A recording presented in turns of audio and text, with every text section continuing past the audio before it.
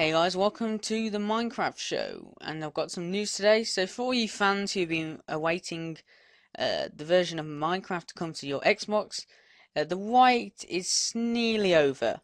The release date is May the 9th, 2012, and it's going to cost you around 1,600 Microsoft points from the Xbox Live Marketplace.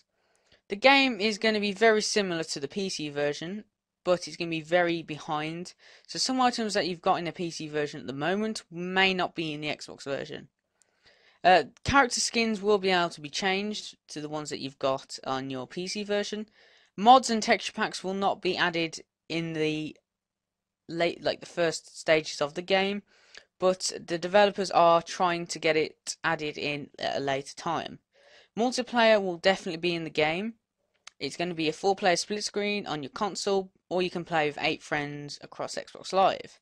Achievements will be in the game, and you'll be receiving some game score for that. So achievements may be very similar to the ones on the PC version, but that may not be true.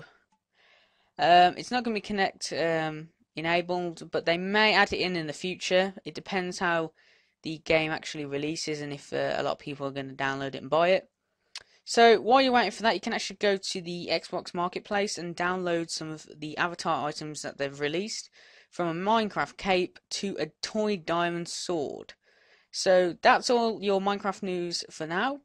You can actually go and check out my new website, which is Northy Plays Games. It's got a lot of information and news about my YouTube channel, and also about the new Minecraft server that we're planning to release next month. You can also contact me and look at my questions and answers. Yeah, so it's great. You can also donate as well. So go and check that out. I hope you enjoyed this news, and I'll see you on the next Minecraft show.